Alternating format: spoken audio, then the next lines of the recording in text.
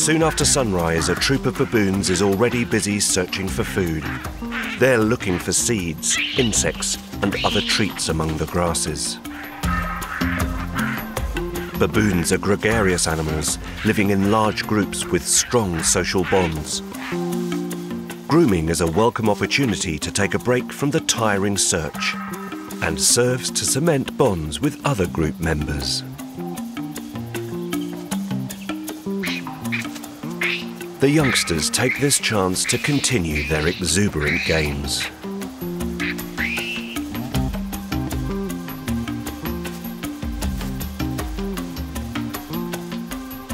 It is a peaceful scene in a Kakanika area, until a group of banded mongooses arrives. Although much smaller than baboons, they show no fear and approach the large monkeys confidently, even playfully.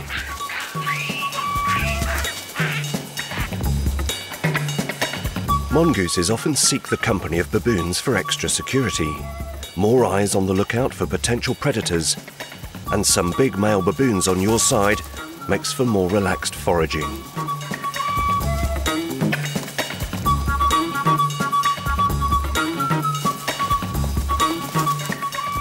Since their diet largely overlaps with that of the baboons, they're often out in the same areas looking for food.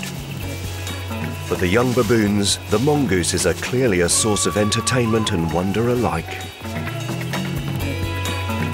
But as the morning drags on, the sun gets hotter and the mongooses leave to seek shade.